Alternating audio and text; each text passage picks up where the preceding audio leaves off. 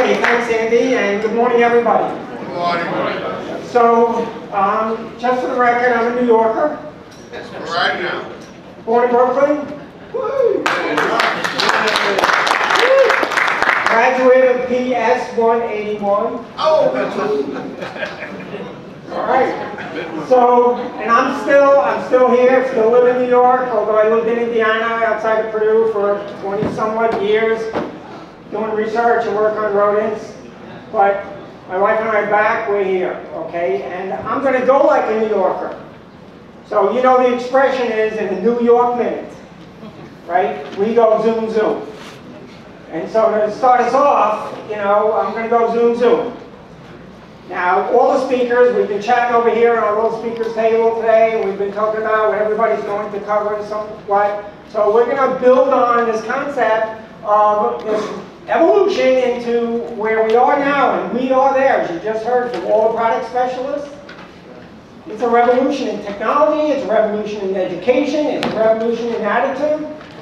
So that's where I'm going to kick us off in that direction.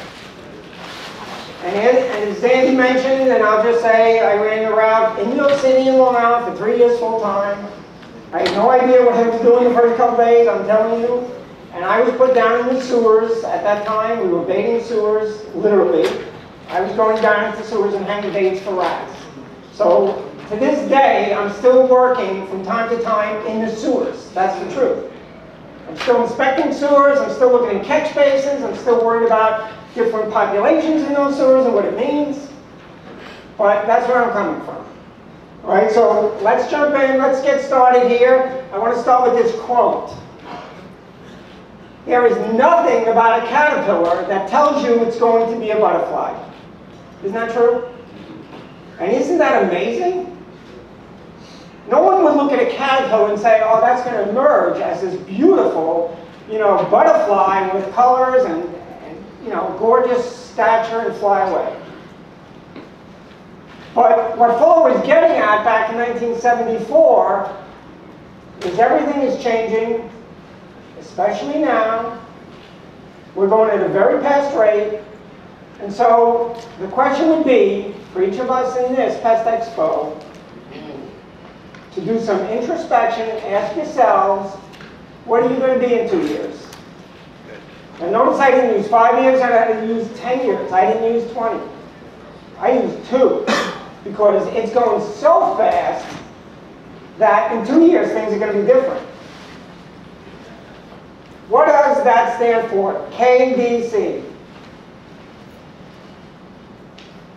Anybody? Because believe it or not, those initials are very critical to everyone in the room. That's the human knowledge doubling curve. How fast we are doubling our knowledge as a species. 100 years ago, it used to be like 50 years to double our knowledge curve. Now, according to the experts that study this, especially because of the internet, you can go on Google, and even before putting in Google, you put just G in the search bar, it comes up Google. Just G. Every 12 hours, we are doubling our knowledge curve. So to be at this expo, and to listen to the product specialists and the experts and the speakers and each other and pick each other's brains, just like Andy said earlier, by the time you leave at the end of the day at this particular event, you're going to have all kinds of knowledge you did not have sitting here right now. From the whole group.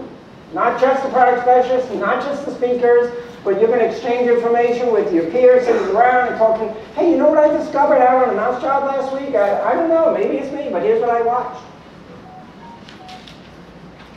We are Homo sapiens, right? That means wise person. And we've been performing pest control services for thousands of years, not hundreds. Thousands. And it goes way back. And it's really fascinating history. And we don't have time to take it all through that whole evolution.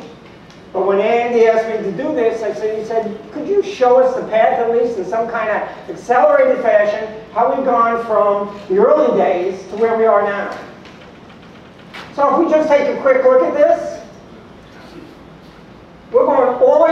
3000 BC to Indian scriptures, where this translated says, "O Ashwini, kill the burrowing rodents which devastate our food grains, cut their heads, break their necks, plug their mouths so they can never destroy our food. Please rid mankind of them." 3000 BC. Hieroglyphics and the Egyptians, 1500 BC. These are on, cave walls and this kind of thing. These are pest control people back then being shown doing their services for the good of the peoples. It's not new. But as we begin to go forth and speed and super speed here, jump in all kinds of years, but we all know the famous Rembrandt, right? If anybody owns an original Rembrandt, you're pretty wealthy. But Rembrandt, of all artists and what have you, is one of his most famous drawings. You'd have to get an original of this, you'd have to have a lot of money. But it's called The Rat Catcher, 1632 in Amsterdam. Making a living, killing and catching rats, and going from house to house doing it. And Rembrandt captured that as a sign of the times. Well then, of course, we have the famous Pied Piper, and Stan's going to chat about this a little bit more also. But when people say to me, they say, "What do you do for a living?" I say, "Well, I'm a specialist in rodents. Especially I work with a lot of city rat programs, blah, blah, blah." And people always say to me, "Oh, you're like the Pied Piper." Like, yeah, I guess. So I don't dress like that. Right? So it's a situation where this is off a postcard. This is actually representing what a myth started back in the plague times of the Pied Piper luring all the rats out of the areas and the buildings, and they all fall off into the sea where they all drown, this kind of thing. And there's a lot to this. This whole fable of myths goes on and on and on in literature. But nevertheless, and check out this. This is by sheer mistake of this postcard. These two rats are here, but yet the bottom of that postcard's all chewed up. Go figure. These rats get it done, don't they, Stan? So, and then we have, and again, Stan may talk about this. This is the famous Jack Black and his dog and his ferrets, which service to the Queen, going around killing rats. And as we probably know, maybe some of you here today, actually, well-trained dogs in the right situation are unbelievably effective at reducing rat populations under the right circumstances. Can't do it in every situation, but certainly when the tools match up, these animals, Jack Russell Terriers and other breeds, are outstanding. Outstanding. Well, I think that's me back in, my early days. But in the Parisian sewers, for example, they're full-time hired rat catchers put into those old sewers of Paris to capture and kill the rats. And I don't know about you all, how many people have actually been in the sewers of somewhere in the New York City area looking at rats? All right, I see one hand, two hands. It's a different way to spend a day, I'm going to tell you, right? You come up out of that manhole cover and people say, "What are you doing down there?" And you say, "Well, I'm actually controlling rats with poisons." And people actually try to get away from you. They step back, like, very interesting, keep your distance. All the rat traps, all the equipment, I don't know if Andy has, with all the special he has going on, maybe he has a special on these, per case, but it's a giant trap just to capture a mouse. Then, and Stan, I will defer to you with, glue technology. Here's a product going way back to the 1920s, rat sticker. It just says, kill it, this kind of thing. Notice it says, the non-poisonous rat and mouse catching compound supplies a long felt want. I don't know, what is a long felt want? Is there some, Bill, do you know? Long felt want, but either way you get a long felt want. It is a pest destroyer that is perfectly, not partially, perfectly harmless to use and handle, although it will kill that. Right, so you know, there it is, rat sticker. We are using advanced with the revolution, as you heard with Andy and others, you know, Catchmaster, Atlantic Paste and Glue, and the glue technology, that whole business of glue technology, what goes into a glue, and most people have no idea. All I know is it's sticky. A lot goes into measuring glues and stickiness, and whether they hold up in heat and cold and what have you. But we were there 100 years ago. Probably now with high technology. I would say if anyone in this room does any work with rodents, this is mandatory homework assignment. Now here's the thing, you never used to be able to get it off Amazon, but it's become so popular, and you'll see here, this is very misleading. June 1st, 2005, as if that's when it was published. This was written and published back in 1898. I read this in graduate school, a gift from a professor who said, you have to read this book, 1898, or this journal. This guy for 25 years did nothing but catch rats, and he recorded all his experiences, wrote them down, and put them in a journal. His name is Ike Matthews. I will tell you, to this day, when I go out on rat consults, and I go out, and I'm out pretty regularly. I was just out the other day doing another neighborhood. I'm out, I like to be in the field. I still use this man's advice. Several pieces of it.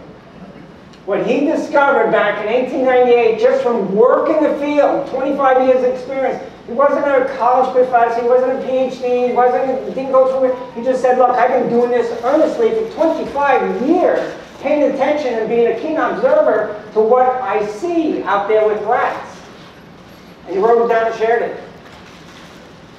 To this day, some of the technology you see being sold right next door, and the premise behind those devices actually was discovered in 1898. That's the truth, believe it or not. But I would say, you know, and you'll notice down here it says, many of the earliest sporting books, particularly those dating back to the 1800s, are now extremely scarce and very expensive. Kindle, nothing. It's yours for free. But I would say this, and I said this to my students at Purdue, 16 years I taught at Purdue, you must read this, it's an assignment, you will be held accountable come final exam. That's how good it is. It's an easy read, it's a fairly quick read, you'll do a lot of underscoring, but you will learn a lot about rats. This is a textbook I have, it's right off my shelf. I took this picture, 202 common household pests. Does anyone in the room know who that author is? 1939. Anybody? How many people know the Malice Handbook? Now I see a bunch of hands going up. This was before Malice. This is Arnold Malice's copy of that book, from which I think, personally, he was inspired to do Malice. Now this book never really caught on early on. In part, I read the whole history of this guy and everything in part because he had a cantankerous personality where he just, one of those people who just graded people. He would say things and anger them, and he made very few friends. But I will tell you, that is an outstanding book, no matter what his personality was. I go to that book pretty regularly, right off my shelf. And he has another book, Unwanted Guest, also that's outstanding. So I'm taking us through this zoom land as to where we're ending up as time goes by. Even, right, cartoons, what do they use? The big scary rats. What's fascinating about this to me, everybody, is that word shadows. Tower of Shadows, and here is, you know, pray for the man in the rat hole. Well, that's how I felt in the sewers. I don't know how you feel when you sometimes have to go in basements and it's full of rats and you can smell it or what have you, like, gee, where am I? When I'm out doing surveys, sometimes people, you know, I'm in my vest and everything, I'm in a clipboard, people say, what are you doing? I say, I'm doing a rat survey. And what do you hear? You know, the rats in the alley up here in the Bronx are 2-pound giant rats. There is no 2-pound rats anywhere in New York City, Bronx, Brooklyn, Queens, there is none. And I will tell you this, and I've said this for many, many years, you bring me a 2-pound rat, I have a check in my wallet, 500 bucks. Bring it. Got a 251 right here. That's $1,000. All right, I'm gonna have to get a lawyer, I think. Okay, so the situation, though, you know, these animals are always made into these monsters. But here's something that's critical. See that word shadows? When you do rodent inspections, people say, where's the best place to put traps and baits and blue boards and this kind of thing? The number one word that I use as a consultant after doing this for over 30 years, when I want to look for rodents, I don't look for necessarily, where's the droppings? Where's the droppings along the walls? I don't do that. I go on shadow inventory. Because rodents go from shadow to shadow to shadow. Outside they do it, inside they do it. Why? Because everybody wants to kill rodents. Fox want to kill them, dogs want to kill them, cats want to kill them, raccoons want to kill them, skunks want to kill them, hawks want to kill them, owls want to kill them. Everybody wants to kill them because they're a quick hit of protein. So if you're a prey species that's going shadow to shadow to shadow, you don't get seen so much. And this is why we often hear the homeowners say, you know, I'm glad you came to help me with the mouse problem, and I guess I should have called earlier because about a couple of weeks ago I saw something dark by the stove. I thought I saw something. When I looked, it wasn't there. Right, because the house mouse moves at 7 feet per second into the shadows. So this cartoon, without even this comic book, without even realizing, used the word that if you get the 2019 National Geographic magazine where they covered rats, when you open it up, it will say, into the shadows, National Geographic. Where did they get that from? The research. It's a prey species, shadow to shadow. So if you want to be great in doing inspections, rodent control, and great with putting down the equipment in the most protected places, which I'm going to talk about in a second here in our revolution, is think about where you're going to put it, and always think about shadows.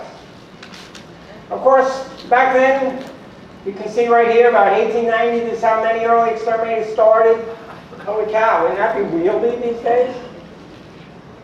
Try getting on the road from Fort Lee with that, saying, hey, I'm here to do some service. But not too further along, here we are. Okay, so it's an early service vehicle with the horse, well-dressed, you know, driver, if you will. Here's the guy in the back, probably does all the work. Now, I don't know what he's holding, but I don't want to know what he's holding. You know, but it's an interesting photograph, what have you. Here we are today. Here we are today. Now, where is this? This is research that's just been done a couple of years, like 2 years ago, where the scientists, this is a Norway rat in there, a laboratory Norway rat, but still the same species as what we have to go out and control. That's Rattus Norvegicus, where they train these rats to drive little cars. Yeah. Think about that. We underestimated, we understood these animals, we under everything with these animals. We now know that these animals plan, they can think, they can make decisions, and they even regret when they make bad decisions. They have regret. We now know that all through research in this revolution of knowledge. That's where we are. So when someone says, oh, it's just a varmint, like you saw in that glue trap, kill it. It's just a disgusting thing, kill it. Not so simple. Rodents comprise one of the highest callback rates of all our pest groups. And we all know this. You don't have to say that to any New Yorker or any place. In New York and in the vicinity of New York and New Jersey, we live with rats and mice. So you want to be so darn careful of giving a lowball price in the front end over the phone, because that can eat you alive if you're not careful. So these animals, you know, they can move the food all around this arena, and this rat has to look out the side windows, if you will, see where the food is. It has a steering wheel, it has to steer, and then it has to push a pedal to make the car go to the food. That's driving. So I don't know if there's going to be a Porsche model of this soon or what have you for the rats, but nevertheless, this is where we are in this evolution for evolution. We just zoom all the way through this. So here's our buddy. When I talk about rodents here, it's about rats and mice, of course. Now this is a typical looking, you know, average New York City Norway rat. We don't have the other species here except for occasional drop-ins from the delivery here and there. So this is nothing, and I'm not talking about biology and behavior. We're not going to say, well, this is how long it lives, and this is how much it weighs, and this is, you know, its home range, and so forth and so on. That's a whole different deal. We're not doing that. But this animal is the animal you can train to drive a little car. But you know what? It's the house mouse that is the second most successful mammal on planet Earth, the house mouse. We're number one. You know, and over here sometimes you get to debate that, but nevertheless, we're number one. House mouse is number two. It's not your dog, it's not your cat, it's not the whale, it's not the cute polar bear, it's the house mouse. So, now these names here, this is Kaylee Byers. I point that out because write that name down. She is one of the most talented scientists going on rodents and rodent behavior and rodent control. Kaylee Byers. She's located out of British Columbia, out of Vancouver, which is called the Vancouver Rat Project, and her mentor and her main professor, before she graduated with a PhD, is Chelsea Hemsworth. Now, if you want to read some great research, all you have to do into the Google search box is put Byers, Hemsworth, and you'll get a whole bunch of papers they published over the past 8 years that are, in my opinion, among the best that ever hit the research publication list. Now, why do I show this? Is because they actually empirically measured what rodents still do to us as a species here in this evolution to revolution thing, as we evolve through it. They were able to actually conduct a study empirically and show, still to this day, rodents' impacts extend beyond their damage that they do. Living with rodents can elicit fear, anger, stress, worry, exhaustion, sleep disturbance, and avoidance behavior of each other, you and I. Avoidance behavior. You know, you get up maybe with a spouse or a child, or you have a friend next door, and they're like grumpy and like, leave me alone. It's like, what's with you? Get up on the wrong side of the bed? What's the deal? No, but I heard rats scratching in the wall all night. Of course, that's big time real in New York City. Multifamily housing of all types. I just inspected a very, very expensive apartment on Madison Avenue 2 weeks ago from ICE. And they brought me in because the person lives there, overlooks the city, very famous, blah, blah, blah, that's money. And he said, you better take care of this. I heard you're the mouse man. I'm like, yeah, I'm the mouse man. Because we are tired of every once in a while seeing a mouse scurry out from no place. We've had like 3 different pest control professionals all saying they can do it. We're still seeing them. Now, when the pest control company said to me, you know what, you know, Bobby, I think it's like this. I said, well, let's see. Maybe it is the illusory parasitosis. Because that happens with rodents, right, Bill?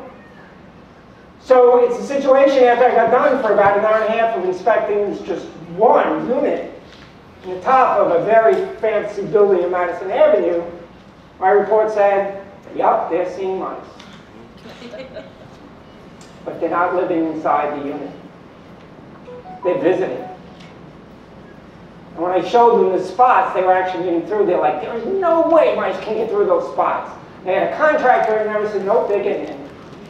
And I'll prove it to you because I scraped the little mouse hairs off the little tiny cracks and crevices that they were squeezing in and leaving a pheromone for other mice from down below other stories getting in, following chase. They were getting in and following their nose and then saying, you know, not much going on up here, I'll go back downstairs. But they showed up. One time during a dinner party with some pretty famous people.